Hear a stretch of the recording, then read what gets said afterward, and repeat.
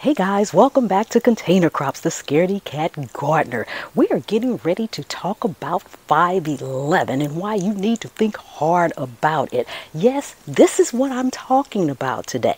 I need to know why you're using it. Do you even know why you're using it? Are you using it because she's using it or he's using it or they're using it? Do you even know about it? Do you know what it really is? Do you know anything about it? And not only this, whatever fertilizer you're using, it's time we have that conversation. So let's go ahead and get started. Show off your fantasy reality, whoa, that's yours, but I'll keep doing mine. You'll be living your good life, catch a glimpse from the outside all the time. Okay guys, we are back, and before we get started, if you are new to the channel, welcome, welcome, welcome. Take a second and subscribe to the channel. Turn on that notification bell so you won't miss anything. Join me over on Facebook, the Scaredy Cat Gardener on IG and Container Crops on Facebook. Join in the group, post your pics, post your garden over there. I'd love to see it. It's for you, not for me. Okay guys, so I've got a whole paperclip full of notes today just because of this 511. Yes, it's fish fertilizer, but do you really know what that means? Do you know what the numbers on here means? 511, what is 511? Is it the time of day? Is it how much you use? What is it, and what does it really mean? So guys, it really doesn't matter what fertilizer you're using. You need to know in detail about your fertilizer. And first of all, these three numbers, they are your what you call NPK, which stands for nitrogen, phosphorus, and potassium. So why 511? What does that mean? It means in this, you have 5% nitrogen, 1% phosphorus, and 1% potassium. If it's 10-2-2, then you've got 10% nitrogen, 2% phosphorus, and 2% potassium. Okay? That's what that means. I've had people ask me when I said, oh, I'm fertilizing, what do you fertilize with? And when I tell them, they ask me, well, what does it mean? So I thought I'd come on here today and we'd have that conversation. So it says on here, fish fertilizer, the obvious, okay? It's got something to do with fish. But what exactly does it have to do with fish? How is this made? What is it made out of? Well, fish fertilizer is typically made from the unedible parts of fish, like anchovies and just smaller fish.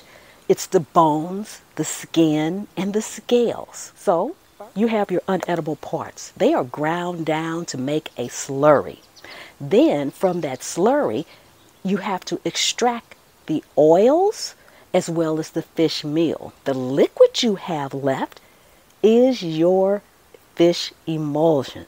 But now there's one more step. That liquid then has to be strained to lower the pH. And then it's finally ready for our gardens. But why do we like it so much? If you're not using 511, and this is not a paid promotion, but my garden is doing amazing because of it. And if you're not using it, you need to use it. And if not 511, you need to use at least, if not this brand, any brand. Just make sure you're using some fish emulsion, okay? So why is this so important? Well, let's take a look at the history. Just to touch on a little bit of the history, you need to think hard about using fish fertilizer because it dates back to the Roman Empire. You see, the Native Americans used to take a single fish and put it in every single hole that they planted a grain of corn. Every seed of corn, every hole had a fish. But you see, we don't have to catch our fish now. Okay? It's been made into this wonderful fish emulsion.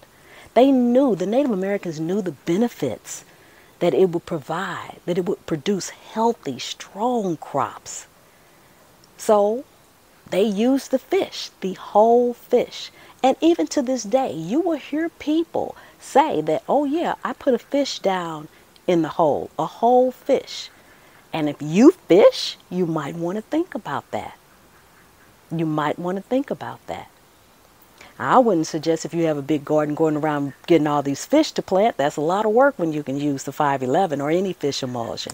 But it's something to think about. There's a lot of other nutrients in fish emulsion, but your three largest nutrients that all plants need is your nitrogen, your phosphorus, and your potassium. And that's why NPK is so important. But it's also important that you know it too, so that you know what you're putting in your garden. Not just, oh, that 511 works good, but what is it? What does it stand for? Or whatever. You need to know, okay? And it's not bad to know a little bit about the history of where it came from. Did some person just all of a sudden decide, I'm going to use some fish, and his plant grew, and so you using it too? Come on now. Let's do our research. So that is why I say, if you are not using 511, you need to take a hard look at what you are using, and you need to think about it. You need to get the package, do your own research. Everything I tell you on my channel is my experience, my thought process, and what I do. I share it with you. If you can benefit from it, fantabulous. If you can't, let's keep it moving. Okay? Let's keep it moving. All right. You know, I think that's going to be it for today. Short, quick, and simple. But I wanted you to know a little history about your 511 and what these numbers mean, because I have had too many people ask me about the numbers and what they mean. So now you have it. Okay, if you got anything out of this video, please give it a like and share it out. And I wouldn't mind if you hit that thanks button that's right there. All donations to the channel help the channel out. Help me buy more products and bring you more information and spend more time doing research so you can know too. All right, I think that's it. Thank you so much. And remember, anywhere you can sit a pot, you can grow a plant. And I'll see you on the trail. You'll be living your good life, catch a glimpse from the outside all the time.